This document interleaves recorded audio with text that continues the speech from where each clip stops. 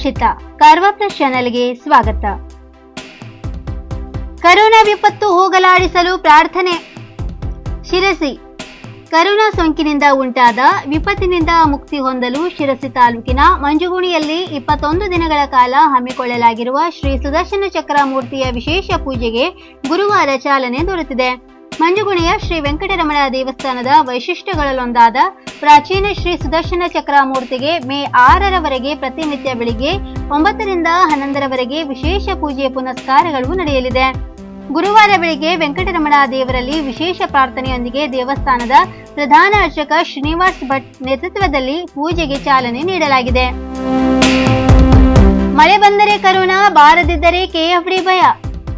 ಉತ್ತರ ಕನ್ನಡದಲ್ಲಿ ಮಳೆ ಬಂದರೆ ಕರೋನಾ ಭಯ, ಮಳೆ ಬಾರದಿದ್ದರೆ ಮಂಗನ ಕಾಯಿಲೆಯ ಭಯ ಎದುರಿಸುವಂತಾಗಿದೆ. ಹೌದು, ವಿಶ್ವವೆಲ್ಲ ಕರೋನಾ ಮಾರಿಯಿಂದ ಕಂಗಾಲಾಗಿದ್ದರೆ ಉತ್ತರ ಕನ್ನಡದಲ್ಲಿ ಕ್ಯಾಸ್ನೂರು ಫಾರೆಸ್ಟ್ ಡಿಸೀಸ್ ಅಂದರೆ ಕೆಎಫ್ಡಿ ಎಂದು ಕರೆಯುವ ಮಂಗನ ಕಾಯಿಲೆಯ ಭಯವು ಹೆಚ್ಚುವರಿಯಾಗಿ ಕಾಡುತ್ತಿದೆ. ಆರೋಗ್ಯ ಅಧಿಕಾರಿಗಳು ಕರೋನಾ ನಿಯಂತ್ರಣಕ್ಕೆ ಕ್ರಮ ವಹಿಸುವ ಜೊತೆಗೆ ಮಂಗನ ಕಾಯಿಲೆ ತಡೆಯಲು ಹೋರಾಟ ನಡೆಸಬೇಕಿದೆ. ಕರೋನಾ ವೈರಸ್ ತಂಪಿನ ವಾತಾವರಣದಲ್ಲಿ ಹೆಚ್ಚು ಬೆಳೆಯಲಿದೆ ಎಂದು ತಜ್ಞರು ಹೇಳುತ್ತಾರೆ. ಸದ್ಯ ಜಿಲ್ಲೆಯಲ್ಲಿ ಉಷ್ಣಾಂಶ ಅಧಿಕವಾಗಿದೆ. ಮಳೆ ಬಂದು ವಾತಾವರಣ ತಂಪಾದರೆ ಕರೋನಾ ಇನ್ನಷ್ಟು ವ್ಯಾಪಿಸುವ ಆತಂಕವು ಜಿಲ್ಲೆಯ ಅಧಿಕಾರಿಗಳಲ್ಲಿದೆ. ಆಂಬ್ಯುಲೆನ್ಸ್ ಚಾಲಕರಿಂದ ಸಂಚಾರ ಸ್ಥಗಿತ. ಶಿರಸಿ.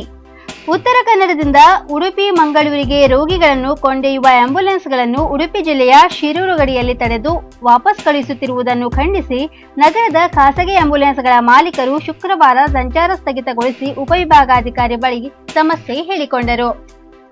ಉಡುಪಿ ಜಿಲ್ಲೆಯ ಶಿರೂರು ಚೆಕ್ಪೋಸ್ಟ್ನಲ್ಲಿ ಉತ್ತರ ಕನ್ನಡ ಜಿಲ್ಲೆಯಿಂದ ರೋಗಿಗಳನ್ನು ಮಣಿಪಾಲ, ಮಂಗಳೂರು, ದೇರಳಕಟ್ಟೆ ಮತ್ತಿತರ ಕಡೆಗೆ ಚಿಕಿತ್ಸೆಗಾಗಿ ಕೊಂಡೊಯ್ಯುವಾಗ ಆಂಬ್ಯುಲೆನ್ಸ್ಗಳನ್ನು ತಡೆದು ವಾಪಸ್ ಕಳುಹಿಸುತ್ತಿದ್ದಾರೆ. ಗಂಭೀರ ಆರೋಗ್ಯ ಸಮಸ್ಯೆಗಳಿಂದ ಬಳಲುತ್ತಿರುವ ರೋಗಿಗಳನ್ನು ಬಿಡದೆ ವಾಪಸ್ ಕಳುಹಿಸುತ್ತಿದ್ದಾರೆ.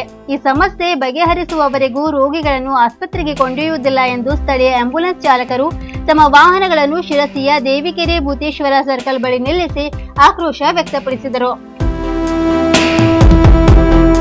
ಗೋಕರ್ಣದಿಂದ ಸ್ವದೇಶಕ್ಕೆ ರಷ್ಯನ್ನರ ಪ್ರಯಾಣ. ಗೋಕರ್ಣದ ವಿವಿಧ ಕಡೆಗಳಲ್ಲಿ ವಾಸವಾಗಿರುವ ರಷ್ಯನ್ ಪ್ರವಾಸಿಗರಿಗೆ ರಷ್ಯಾ ಸರ್ಕಾರ ವಿಶೇಷ ವಿಮಾನದ ವ್ಯವಸ್ಥೆ ಮಾಡಿರುವ ಹಿನ್ನೆಲೆಯಲ್ಲಿ ಶುಕ್ರವಾರ ರಾಜ್ಯ ಸರ್ಕಾರದ ವಿಶೇಷ ಬಸ್ನಲ್ಲಿ ಗೋವಾಕ್ಕೆ ತೆರಳಿದರು. ಏಪ್ರಿಲ್ 9ರಂದು ವಿಶೇಷ ಫ್ಲೈಟ್ ವ್ಯವಸ್ಥೆ ಮಾಡಲಾಗಿತ್ತು. ಆದರೆ ಅದು ರದ್ದಾದ ಕಾರಣ ರಷ್ಯಾದ ವಿವಿಧ ಕಡೆ ಹೋಗ ಬಯಸುವವರಿಗೆ ನಿರಾಸೆಯಾಗಿತ್ತು. ಹೀಗಾಗಿ ಇಂಥವರು ಇನ್ನೂ ಕೆಲ ಸಮಯ ಗೋಕರ್ಣದಲ್ಲಿಯೇ ಉಳಿಯಲಿದ್ದಾರೆ. ಸದ್ಯ ಗೋಕರ್ಣದಲ್ಲಿ 180 ರಷ್ಯನ್ನರು ವಾಸವಾಗಿದ್ದು, ಈ ಪೈಕಿ ಮಾಸ್ಕೋ ಮಹಾನಗರಕ್ಕೆ ಸೇರಿದ 24 ರಷ್ಯನ್ನರಿಗೆ ಮಾತ್ರ ಪ್ರಯಾಣಕ್ಕೆ ವ್ಯವಸ್ಥೆ ಮಾಡಲಾಯಿತು. ಶಿರಸಿ ತಾಲೂಕಿನ 3 ಗ್ರಾಮ ಪಂಚಾಯತಿಗಳಲ್ಲಿ ಅನುಷ್ಠಾನ. ಈ ಹಳ್ಳಿಗಳಲ್ಲಿ ಪ್ರತಿ ಮನೆಗೂ ಮಾಸ್ಕ್. ಕೋವಿಡ್-19 ಸಾಂಕ್ರಾಮಿಕ ಕಾಯಿಲೆ ನಿಯಂತ್ರಿಸುವ ನಿಟ್ಟಿನಲ್ಲಿ ಶಿರಸಿಯ ಗ್ರಾಮೀಣ ಪ್ರದೇಶಗಳಲ್ಲಿ ಆಶಾ, ಅಂಗನವಾಡಿ ಕಾರ್ಯಕರ್ತೆಯರು, ಟಾಸ್ಕ್ ಫೋರ್ಸ್ ತಂಡಗಳು ಸಕ್ರಿಯವಾಗಿ ಕೆಲಸ ಮಾಡುತ್ತಿವೆ. ಉಂಚಳ್ಳಿ ಪಂಚಾಯಿತಿ ವ್ಯಾಪ್ತಿಯಲ್ಲಿ ಸ್ವಸಹಾಯ ಸಂಘಗಳ ಮಹಿಳೆಯರು ಕಳೆದ 3 ದಿನಗಳಿಂದ ಮುಖಗಸು ಹೊಲಿಯುವ ಕಾರ್ಯ ಮಾಡುತ್ತಿದ್ದಾರೆ. ಈಗಾಗಲೇ 200ಕ್ಕೂ ಹೆಚ್ಚು ಮುಖಗಸು ಸಿದ್ಧತೆಯಾಗಿದೆ. 3 ಪಂಚಾಯಿತಿಗಳಲ್ಲಿರುವ ಮನೆಗಳ ಲೆಕ್ಕ ಹಾಕಿ ಪ್ರತಿ ಮನೆಗೆ ತಲಾ 2 ಮುಖಗಸು ನೀಡಲು ಯೋಜಿಸಲಾಗಿದೆ.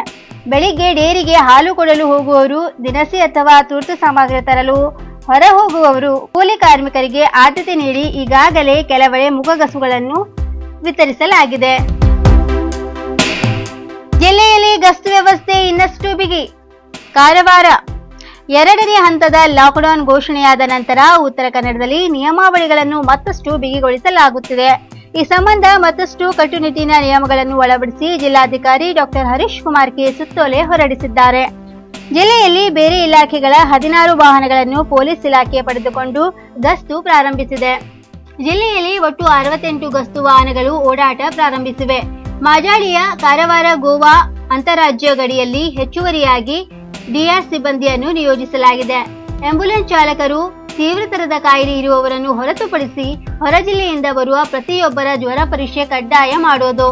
ಒಂದು ತಾಲೂಕಿನಿಂದ ಇನ್ನೊಂದು ತಾಲೂಕಿಗೆ ಓಡಾಡುವವರಿಗೂ ಕ್ವಾರಂಟೈನ್ ಸೀಲ್ ಹಾಕುವುದು ಎಂದು ಜಿಲ್ಲಾಧಿಕಾರಿ ಸೂಚಿಸಿದ್ದಾರೆ. ಇನ್ನು ಮತ್ತಷ್ಟು ಸುದ್ದಿಗಾಗಿ ಕಾರ್ವಾರ್ ಪ್ಲಸ್ ವೀಕ್ಷಿಸಿ. ನೀವು ಯೂಟ್ಯೂಬ್ ಅಲ್ಲಿ ನೋಡುತ್ತಿದ್ದೀರಿ, ಸಬ್ಸ್ಕ್ರೈಬ್ ಮಾಡಿ, ಬೆಲ್ ಐಕಾನ್ ಕ್ಲಿಕ್ ಮಾಡಿ. ಫೇಸ್ಬುಕ್ ಪೇಜ್ ಅಲ್ಲಿ ನೋಡುತ್ತಿದ್ದೀರಿ, ಫಾಲೋ ಮಾಡಿ. ಧನ್ಯವಾದಗಳು.